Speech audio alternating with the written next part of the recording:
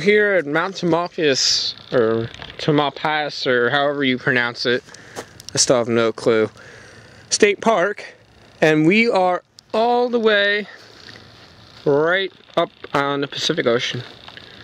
And actually camped here last year. It was an interesting challenge because there's not really a lot of wood. These pine trees are Monterey pine, and they're actually planted here. They're not native to this section of California. And they're pretty much the only source of wood.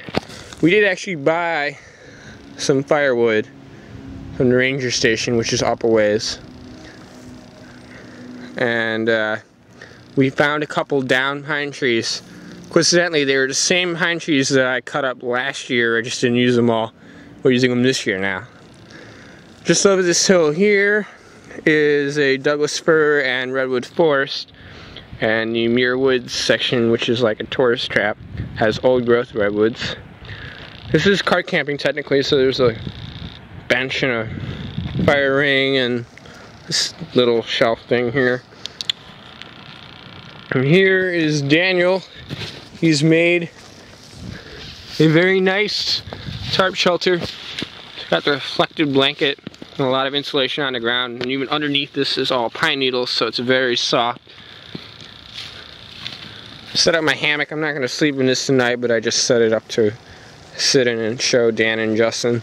Justin's not here yet. He should be here in like half hour or so. Hopefully he finds the place. Our original campsite was under construction by some water pipeline. Supposed to be done yesterday according to the internet, but the internet lied and the rangers would not let us in. So this is actually our second choice. Me and my friend Connor are going to be sleeping in this tent. It's 9x7. This is the first time I've slept in a tent in like 5 months or so. It's been a while. It's going to be kind of weird being in a tent.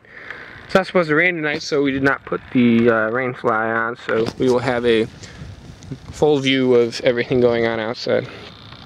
The biggest potential problem here will be wind, because there's the onshore and offshore winds, because we're right next to the ocean.